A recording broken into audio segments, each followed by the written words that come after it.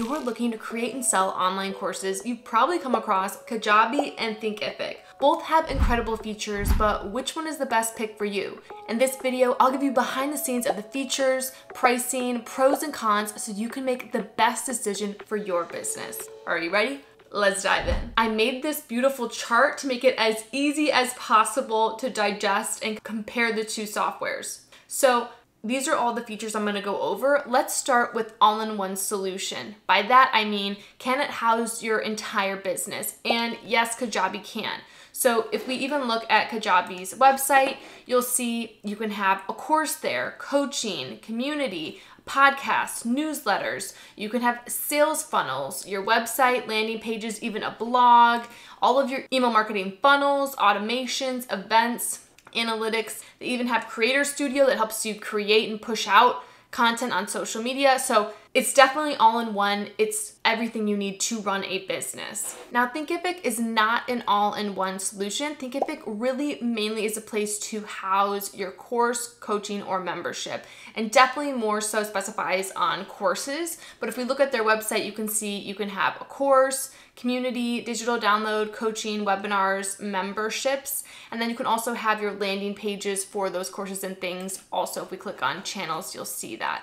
But if you're wanting to create email sequences and things like that, you'd have to have a separate software. Now, comprehensive course tools. Kajabi does have pretty comprehensive course tools, and they have lots of templates that I'll show you here where you can create really beautiful courses quite fast and using their AI. And this is just an example of me creating a course really quickly. How beautiful is that? And Thinkific is even more advanced in terms of their comprehensive course tools than Kajabi, I think, just because Thinkific is like really a course software. And so if you even look into Thinkific's website, you can see here, if I go to products and courses, you can see here's just a basic outline of a course that I was playing around with. And within Thinkific, they have where you can ask questions, you can have quizzes, and you can have quizzes even in Kajabi as well. But Thinkific is definitely a little bit more advanced in terms of all of the different things you can offer within your course. So I'm really impressed with Thinkific's course creation. It's pretty awesome, and their AI is also awesome, which I'll get into in a little bit. Let's now talk about pricing. So Kajabi's pricing is pretty flexible just recently. So before, you may have looked at Kajabi pricing and been like, skirt, no. I know I did that. I first started on Teachable because Kajabi was like not in my realm when I was first starting my business. And then I switched over because it is all in one. It houses all the things, and I actually ended up saving money from having both Teachable and my email software and my website. So anyway though, let's look at the pricing on their website because both Kajabi and Thinkific have flexible pricing. You can see here, they both normally just have 14-day trials, but I have extended 30-day trials for my audience. I have those linked down below. Also, if you use either one of these trials, I give you free access to my 0 to 10K course roadmap that teaches you how to make your first $10,000 in course sales as a thank you to you. Now, the example in that course I'm using is through Kajabi, but if you go with Teachable, all of the same strategies apply. So don't worry about that. For their Kickstarter and basic plan, you're really gonna be allowed to just build out like one product, one course. So a lot of people, once you've built out your course, you're gonna want to definitely move up to more of that basic or starter plan, which is gonna be around $150 or $99. After that, you get onto the growth plan. This is the plan that I'm on. The growth plan on Kajabi is awesome, loads of features. You're allowed way more products. I think you can have like 15 products or courses within Kajabi, unlimited digital downloads, that sort of thing. And that's $199, but I pay for it annually, so it's $159.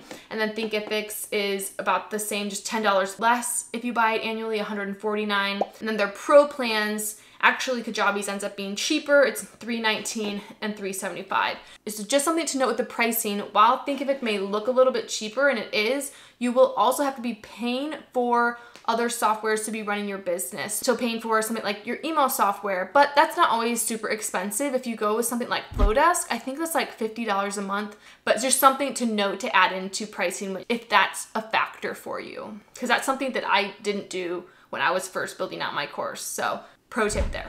Let's talk now marketing funnels. You may be like, I do not care about marketing funnels, and I didn't when I first started building out my course, but let me tell you, once you build it out and your business starts growing, you're going to want to have funnels in your business. And Kajabi has very advanced funnels, and Thinkific just has some basic funnels for you. Now, I want to show you the back end of one of Kajabi's funnels. If I go to marketing, funnels, Kajabi makes it really easy for you to create these intricate funnels where you take your audience through a buyer sequence where they could download an opt-in and then they can get a bunch of emails, and then you can upsell them into another offer that you may have. So for example, you can see here for my 0 to 10K course roadmap, which remember, if you use one of my links, you get access to, you can see when people sign up, it takes them through a 5-email sequence that then is automated and sends out. So super cool and helpful, and Kajabi has really easy templates that allow you to do this quite quickly. You can see here Thinkific also has funnels. They have sales funnels, lead gen funnels, and like a sales page funnel. So these are definitely a bit more basic. With Kajabi, you can also add email automation, which is super nice. But this also is really helpful in building out your course as well. So again, just kind of what you're wanting out of your software. Next, you probably have already realized Kajabi does have email marketing and Thinkific does not. Let's take a look behind the scenes at Kajabi's email software. You can see there are loads of beautiful templates that you can choose from, and it's very easy to create emails where you have videos that you send people to or monthly newsletters. So whatever it is, Kajabi makes it very easy. And we've also seen that you can create automated email funnels within Kajabi as well. Now, if you're like, ooh, I just like Thinkific better though, I wanna go with just like a straight course platform. Now with Thinkific, you can link up your email software with their software.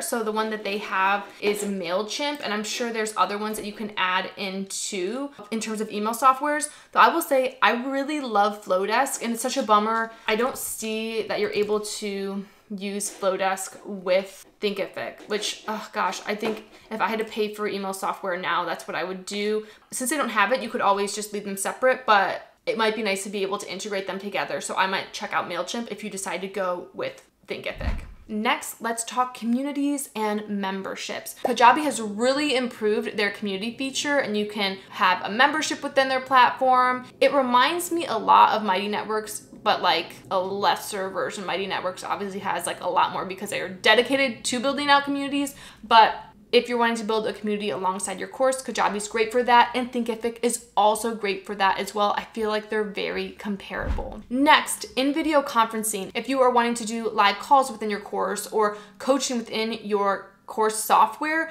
you can do that now with Kajabi. So you don't even need to pay for Zoom anymore. You can do all of your meetings in Kajabi, and what's super cool is that it will automatically save the video, and then it'll be there for your community or for your customers to watch later on if you wanted to stay there or go live somewhere else. So for me, that's just really nice because for so long I taught all of my live coaching on Zoom, and then I have to wait for it to save, and then I have to upload it into Kajabi. So now I don't have to do that anymore because it's integrated within Kajabi, whereas Thinkific, it's not the case. You still have to use something like Zoom, and that's something that then you can actually integrate within the software. Next, when it comes to podcasting and blogging, you can podcast and blog in Kajabi. I have not ever tried to build out a podcast in Kajabi, and I would say if you're really serious about podcasting, like maybe Kajabi's not the best place to get it pushed out, but that's just me. If you are wanting to build out a podcast, you can totally do it within Kajabi, but that's something you cannot do in Thinkific. The blogging in Kajabi also, they make it super easy. You could even use Kajabi's AI AMA to help you take content you already have and turn it into blog posts. Crazy. Next, let's talk third-party integrations, and I've already touched on this a lot. This is something that Kajabi is very limited in because it is already an all-in-one platform. So let's say you were wanting to sell physical products as well. You could technically link Shopify with Kajabi, but it's not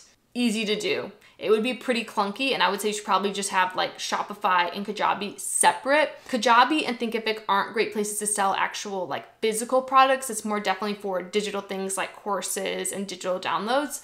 But because Thinkific has third-party integrations where you can kind of choose what other softwares you want to use for other parts of your business, you can link it with Shopify a lot easier than you can with Kajabi. So you can see some of the apps that you can integrate within Thinkific here. I actually don't recognize a lot of these things, but I'm sure some of these things are really helpful. We can look at most popular and you can see Zapier, MailChimp, ConvertKit is an email software, ActiveCampaign, dialogue form that's going to help you create engaging learning content in the form of conversations. That's pretty cool. So if you're wanting more flexibility and adding these sorts of integrations, Thinkific is a great option. Let's talk AI now. Kajabi and Thinkific both have amazing AI, and I would say they're both pretty advanced, but I just checked out Thinkific's AI recently and it blew me away. I'll show it here in a second, but let's first look at Kajabi's AI. Their AI is nicknamed AMA for Ask Me Anything, and it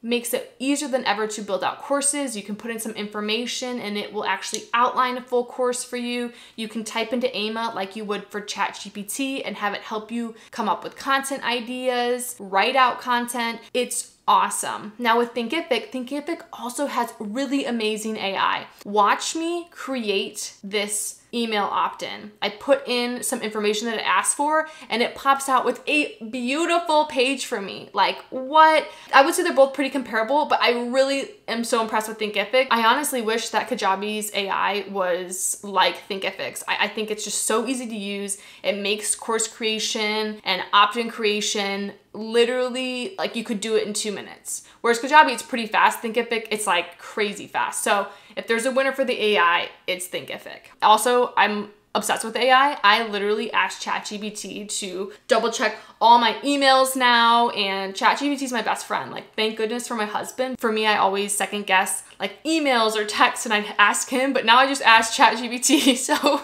you're welcome, madam. All right, next, let's talk high quality support. Kajabi has 24/7 live chat for their customers. And let me tell you, their support is super, super helpful. Anytime I've had an issue, they're very quick to help. Recently, I was trying to figure out why this code on my website wasn't working because I custom coded this text and I couldn't figure it out. And the support got right back to me and they showed me exactly where I had made an error.